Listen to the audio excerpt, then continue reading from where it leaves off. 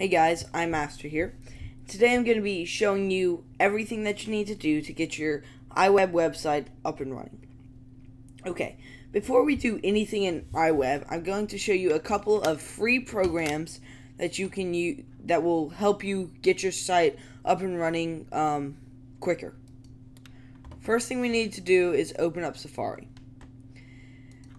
Then you're going to come to this website, www.plixim.com, Plixim.com. Once there, we're going to click this icon that next to Easy iWeb Publisher. Click it again here,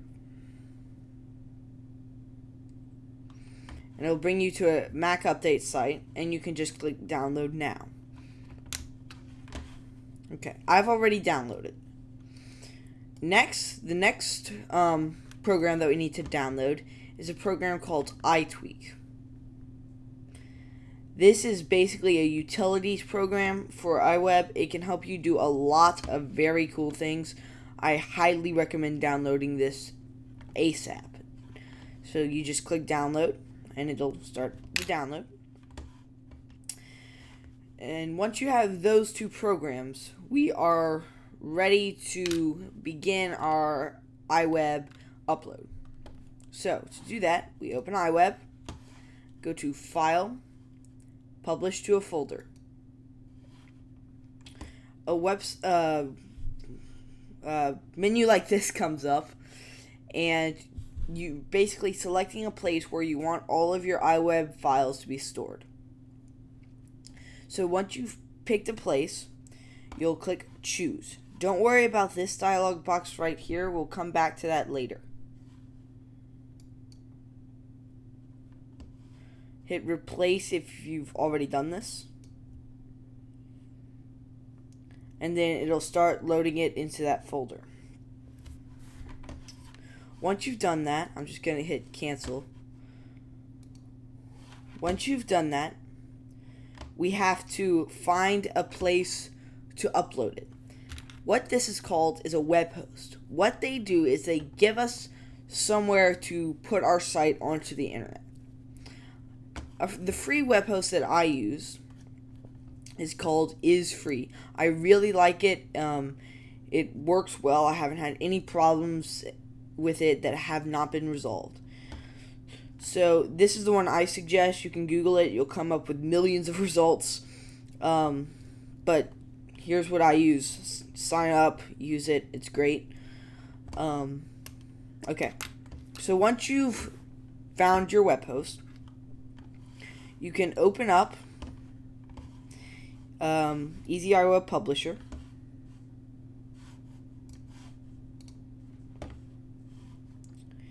And a window like this comes up. All of this will be blank. So, first, for configuration name, you can enter whatever you want here. I'll put the name of my web host. Upload website to. This is simply the address of the website that you're uploading to. Make sure that your web host supports FTP upload. That's very important for Easy iWeb Publisher to work. So for me, it's isfree.com. FTTP isfree.com. Folder to publish to. This is usually public HTML. Double check that. It's the root folder is another name for it. For website username, this is the username that you use to sign up onto the site. Mine is iMasterWeb. And your website password, pretty self-explanatory. Okay.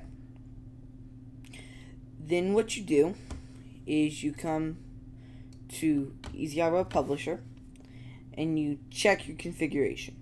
Okay?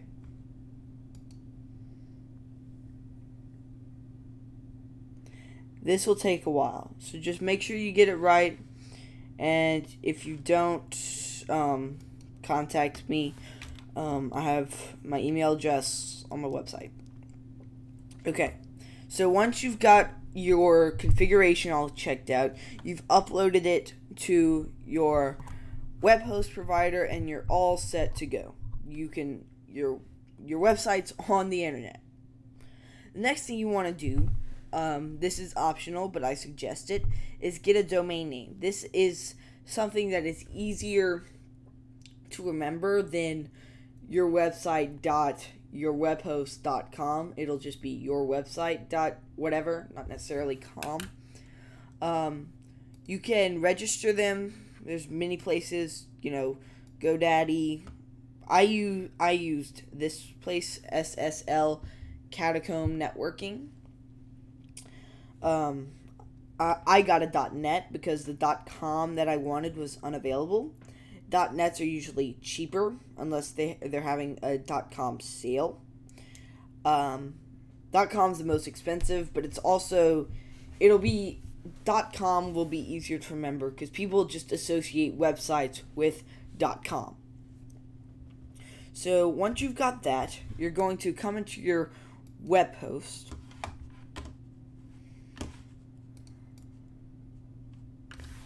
You just sign in. It remembers me.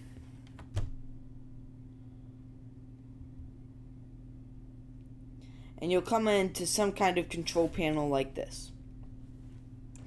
Then find something that says like domain setup. Click on that. And you have this add another domain or change a domain name. Default is your website your webhost whatever .com probably, but you can change it to use your own domain that you just bought.